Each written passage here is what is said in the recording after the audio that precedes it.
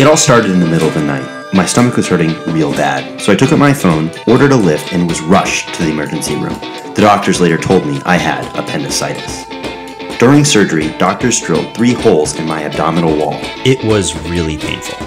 But because there's only one photo of me after my surgery, I thought I would ask some supportive coworkers of mine what I was like once I returned back to work.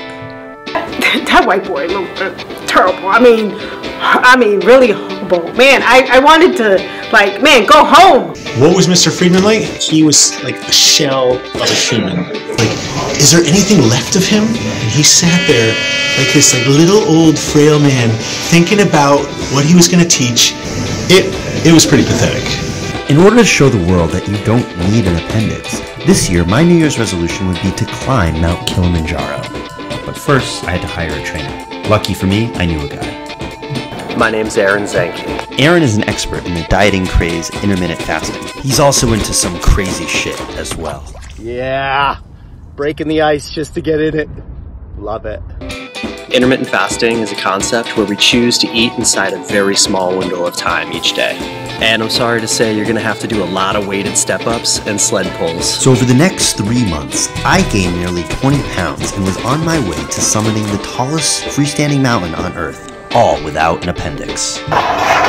Sled pull. Climb you up Mount Kilimanjaro. We're in Africa right now.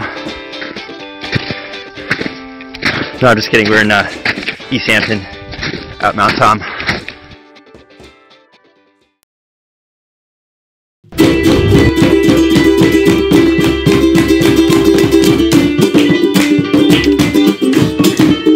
At Tier 2 base camp, it's really cold.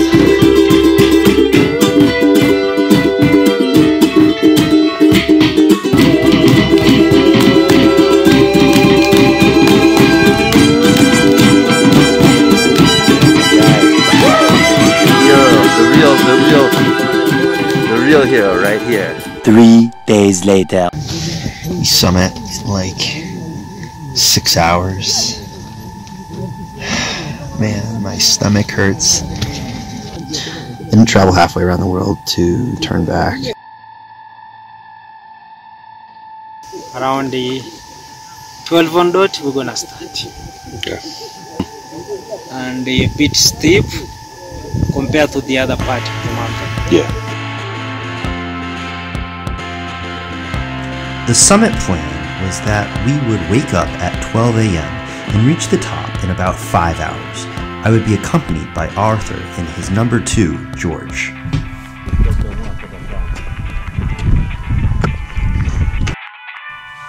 It was pitch dark for 5 hours. We walked in silence. To liven the mood, George would sing Eastern African jingles. It would really liven up the mood, despite the fact that it was negative 20 degrees outside, with really, really strong winds.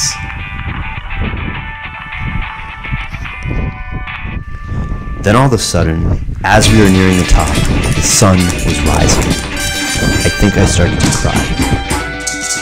It was incredible.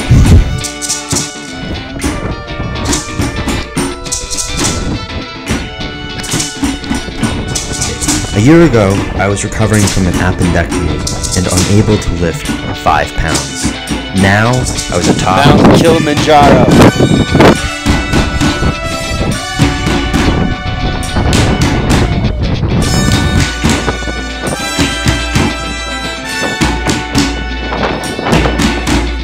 How weird is it that right now, I feel like I could run. The real heroes.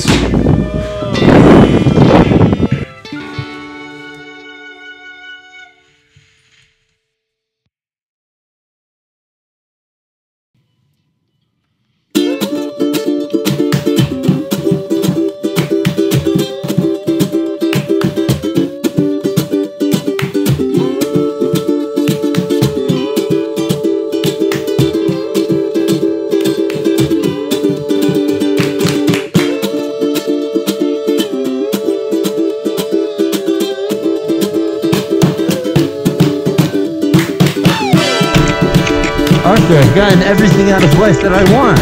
I've climbed Mount Kilimanjaro. Do you think I'm scared of a broken leg?